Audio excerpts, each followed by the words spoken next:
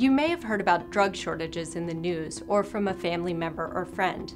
While the FDA can't eliminate drug shortages on our own, we can help lessen their impact on patient care. We know it can be frustrating or even scary when you can't get access to a medicine you need. That's why the FDA works closely with manufacturers in the pharmaceuticals industry and with healthcare providers to help address drug shortages. Ensuring access to safe, effective, high-quality medicines when patients need them is one of our top priorities. And there are some things the FDA can do to help, but there are some things we can't do. First, here are some things we can do.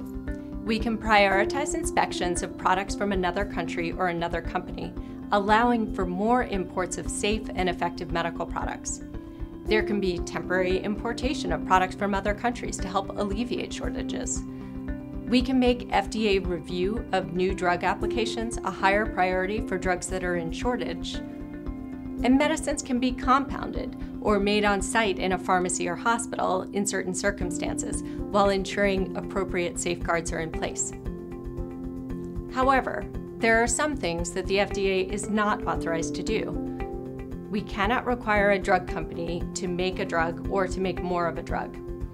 We cannot change how much of a drug is given to individuals, doctors, pharmacists, or hospitals for their patients, or where a drug is distributed across the country.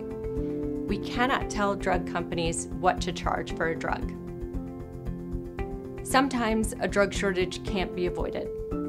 But when a drug shortage does occur, you can trust that the FDA is doing everything we can to make sure you get the medicines you need as quickly as possible.